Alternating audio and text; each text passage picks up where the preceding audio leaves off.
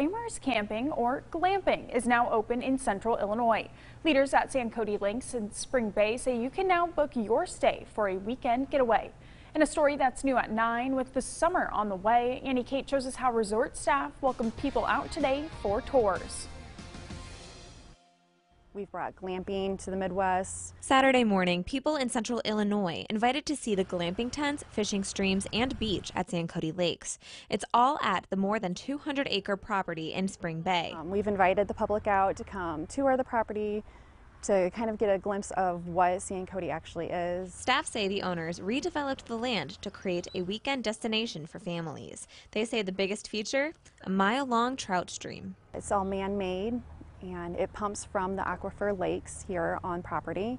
So it's the cleanest, purest water that we have around here. And the fish that we've brought in, you can't find anywhere else in the Midwest but in here. The resort opened in March, and Janessa Birkland, Director of Operations, says business is steadily growing. She says more guests are arriving every weekend, like Andrew Tyra. We just wanted to come check this place out. We've heard a lot about it. Came out with a big group of friends. Tyra says his family drove the short distance from Dunlap to stay at the resort.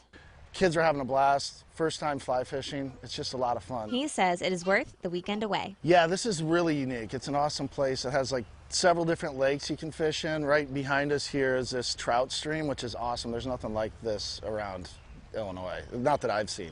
Besides the glamping tents, staff also say there's plenty of space for RV parking. Reporting in Spring Bay, I'm Annie Kate, WYZZ News.